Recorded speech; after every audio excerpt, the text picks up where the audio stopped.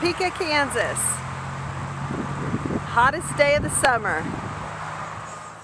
How to cook an egg in Kansas. First, you need a Boston Terrier, a green ball, and you need to crank up the air to about 110. Let's see where we're at right now. I'm preheating. Let's see, I'm at about 105 right now in Kansas, Topeka, Kansas, that is.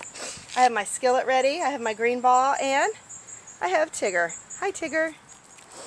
All right, let's see. Is it, what is the temperature now? Oh, wait, a nice cool 120? That's no good. Okay, well, we're ready to do our egg experiment. Let's get over, Mr. Tig. We're gonna crack the egg.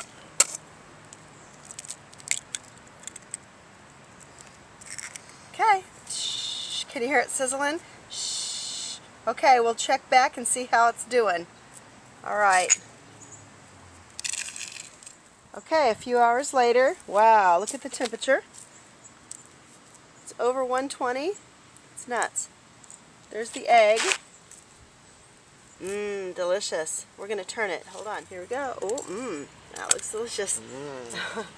Yummy. Okay, it's cooking. We're going to let it cook on the other side for a little bit. And we'll have a delicious feast. Wow, that's crazy. Look. Look at the temperature. That's on my patio in Topeka.